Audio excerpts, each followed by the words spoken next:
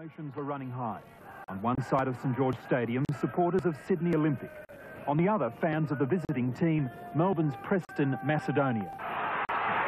Towards the end of the first half, Olympic levels the score and supporters celebrate by lighting flares and then throwing them onto the ground. The Macedonians immediately retaliate. Flagpoles became batons and punches were thrown. Even the presence of the police didn't deter some. One policeman responded by using one of the makeshift weapons. While there were no serious injuries and all three people were charged. Newly elected chairman of the Australian Soccer Federation, John Constantine, watched the fight and says he is ashamed.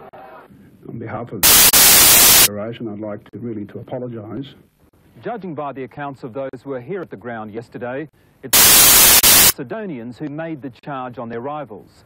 And the fear now of soccer officials is that the violence was premeditated, rather than being the antics of some overexcited fans.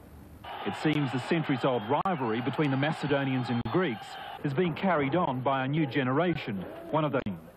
There are groups within our community that are hell-bent on using our code to make points, usually either political or of some other nature.